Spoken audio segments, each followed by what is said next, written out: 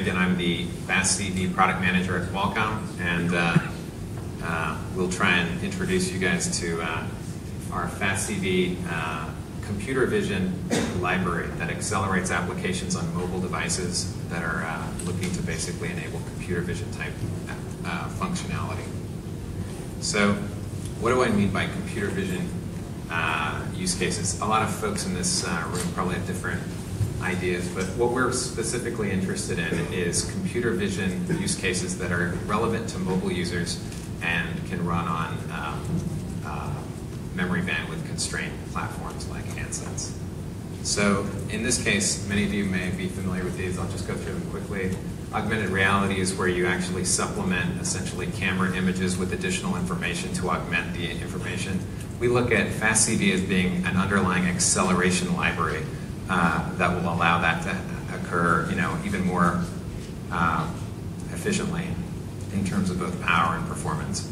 Gestures, accelerating gesture recognition, and the way people might use physical gestures of their device to essentially, tell an application something. That's another one. Face recognition, text recognition, pretty straightforward. Depth mapping for stereotype cameras is something we're looking at accelerating that functionality. And image stabilization is up there as an example of an image processing functionality that's within our FastCV library that we look to basically accelerate. So let me move along and try and get through this rather long deck in a relatively short amount of time. So again, we're focused on mobile. It's a library that is looking to hardware accelerate essentially some of these functions within our library. On Qualcomm hardware, we're going to use the, I'll get to it later, but we're going to use our application processor, our Neon SIMD engine, our DSP, and GPU over time. So these are essentially the hardware processing units that we're looking to accelerate some of our CV functionality with. So I'll spend a couple minutes on this slide just because I want to clearly articulate essentially the architecture. At the very top in this green horizontal row, we've got essentially the applications that we're looking to enable with FastCV. We could do this either directly, there's no direct link between the apps. If you had very sophisticated application developers, they might be able to take the functions that exist within our FastCV library directly and directly write applications, but it would require a degree of sophistication on the part of the developer that is rare. So we're looking at leveraging essentially middleware libraries, this second from the top orange row, and we have an example of that in the Qualcomm Augmented Reality SDK that's available for app developers to utilize. We actually today accelerate that using our FastCV library. And so underneath that, and the FastCV for Snapdragon and FastCV for ARM, what I want to make clear is we have two implementations of the same FastCV library. One is a reference implementation, FastCV for ARM. It will run on any ARM platform or ARM processor. It will use basically just an ARM processor. There's no additional acceleration. What's interesting about that, and you'll see it at the very end of this slide, and will show real value to doing just FastCV for ARM, is the code is sufficiently well written for handset and mobile devices that you see a significant improvement over OpenCV, for example. FastCV for Snapdragon expands upon that for Qualcomm specific chipsets. And like I was saying earlier, we use our additional hardware processing units on our SoC to help additionally augment the performance for FastCV for Snapdragon. And so at the bottom you just have the various hardware units that we provide. Hexagon is a DSP, video cores, app processors, and the like. So the sound is fluctuating, so I apologize. But we have these various feature groupings for our library, and if you want more information on any of these, they're available on developer.qualcomm.com/FastCV. You can actually get very detailed information on every one of the functions. They're grouped in this particular way, and you can get the nth level of detail on each one of these. But I'll go through it relatively quickly here. So again, this is just expanding on the fact that FastCV for ARM just uses the apps processor, and Snapdragon takes advantage of both of all the different processors on our ARM chipset. So where we fit in right now, many of you are aware of OpenCV. OpenCV is an incumbent library that has a very large set of functionality. We look at like the Kronos working group, and we're anxious to work with them to help create essentially a hardware acceleration layer that is essentially optimized, in our view, for mobile. It'd be great to have that capability such that you can actually implement some of these CV functions or use cases on mobile platforms. And we think that hardware acceleration is somewhat necessary for that. So we have our FastCV for ARM on the lower left orange box as a reference implementation. And then we're open to having a common API at the hardware acceleration API layer that various hardware-specific implementations could write to. And so that's kind of what we were thinking there. This is, again, just so, in case anybody didn't quite catch it, this is where we've got much more information if you don't certainly get to it in this presentation. So the next section of this presentation is to go in and have a look at some of the areas in these feature groupings that we were looking at and explain the actual library in a little bit more detail. So given that this is a technical audience, I'll go through it maybe more than I would to a marketing group, but I think that you'll still find it very high level. So it's C, C++ function calls. We try to make sure that the memory is 128-bit aligned. We end up having a very flat architecture in the actual library. It's thread safe, and we have separate functions for different argument types, so whether it's signed, unsigned, of various lengths. The API flow is extremely simple. You set a mode, you either select you're optimizing for performance, minimize power consumption, or offload from the CPU. Those are basically the three modes. Once you've set that, you can use any of the functions that are in the library, and then we handle cleanup with some memory, sort of memory care routines that we've got in here. So this is the set operation mode functionality, and you can see the type def there that basically explains how we have those three modes that I just articulated. And the memory management, it's FCB memalloc, so it basically allocates memory in a very aligned manner that's friendly to a lot of the functions that you're going to be using.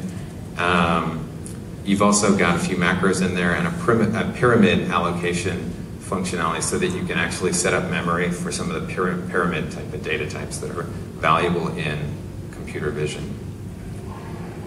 We have an FCB assert, and it actually doesn't completely exit. You actually just print a warning to the Android log, and this is useful for debugging your applications in a reasonable way, and you'd typically be able to remove it in production code.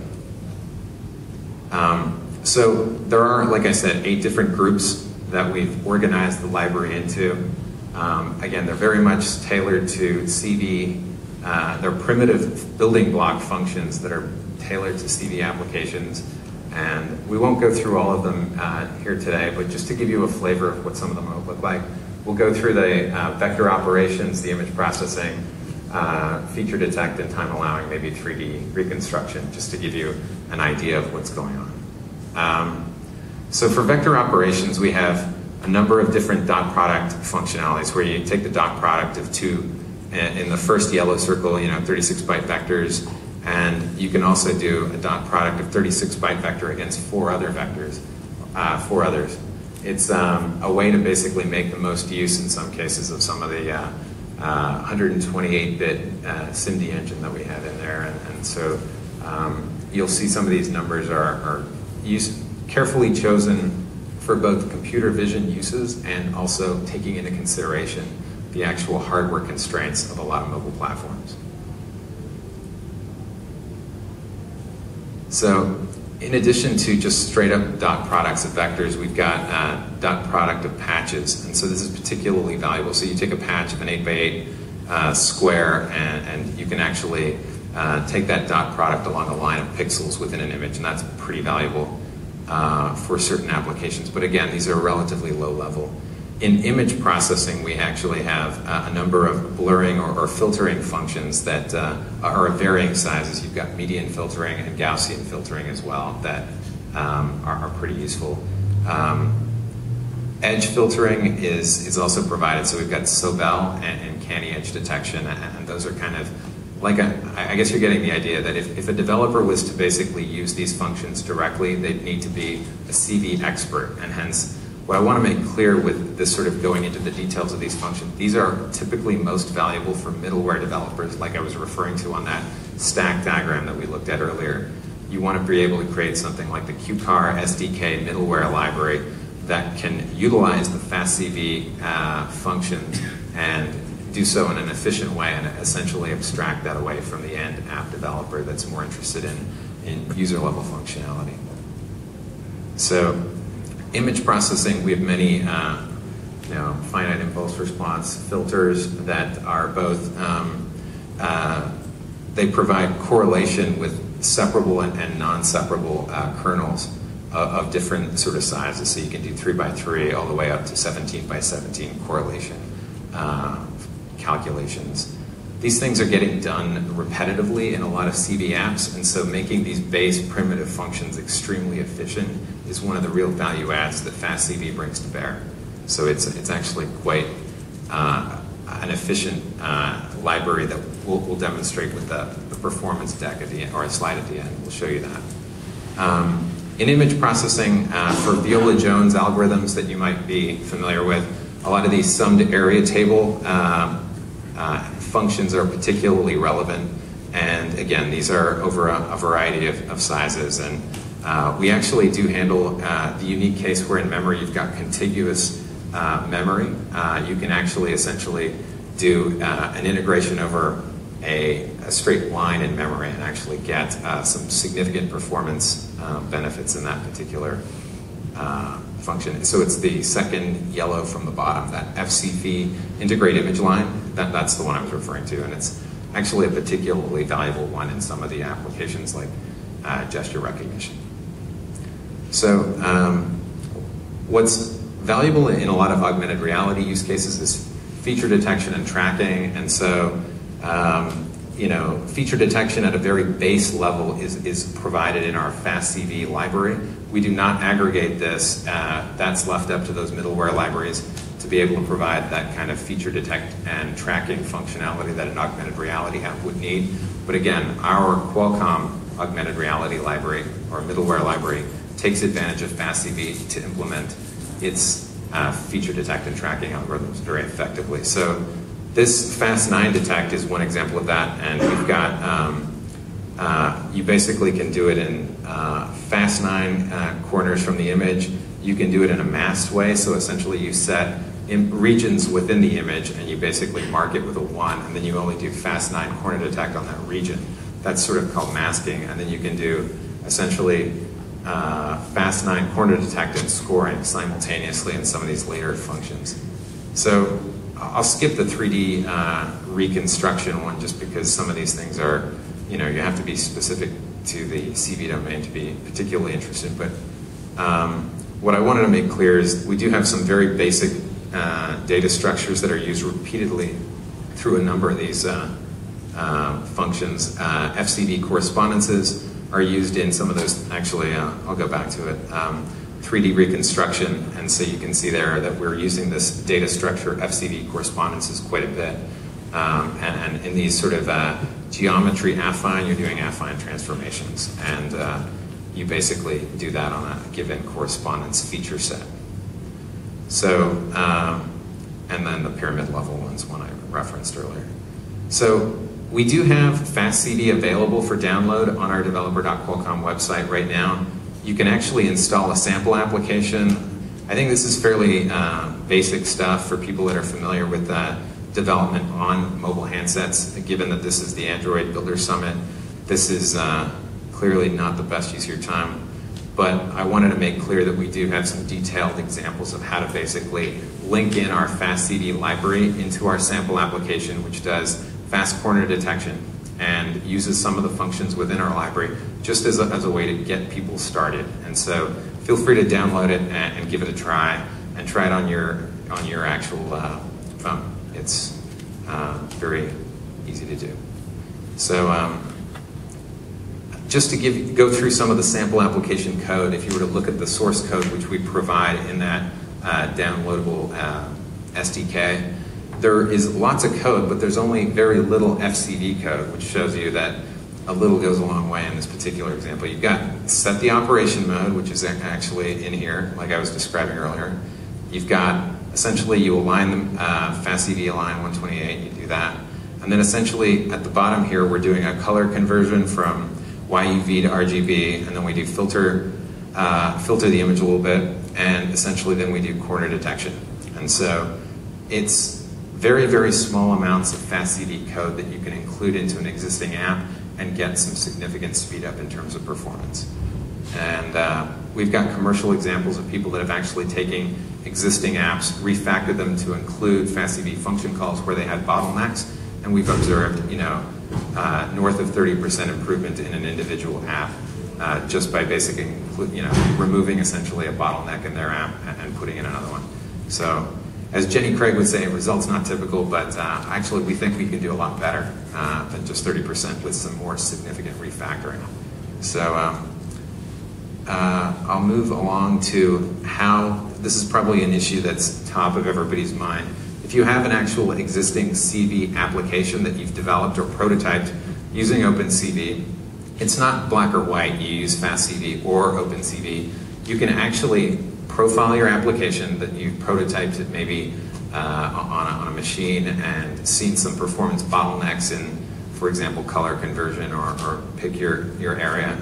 And what you can do is actually essentially replace that particular function call, link in our, with a FastCV function call, and you can do that by linking in essentially FastCV library to your application, calling the appropriate function, seeing for yourself if you actually get a demonstrable or relevant improvement. And we think that you will see such. It's actually been a couple of good commercial examples that we've got that have done this, and they've combined both OpenCV, FastCV, and some proprietary algorithms that they've collected together to create their application and seen some good results by using FastCV.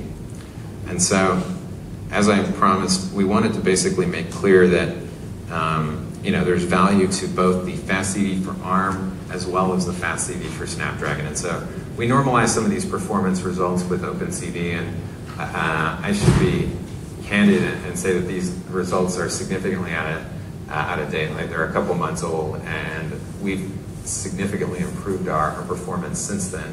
But even 2 months ago, we actually, you get the point. OpenCV, if you normalize all of these results to 1, you see that FastCV is generally a significant improvement over OpenCV on a mobile platform.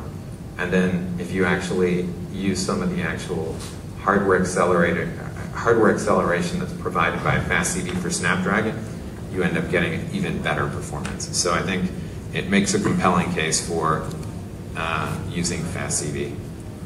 And so I wanted to make clear an additional point that is very, very valuable in the mobile-specific CV application development domain, and that's power. And so there are multiple ways in which you can actually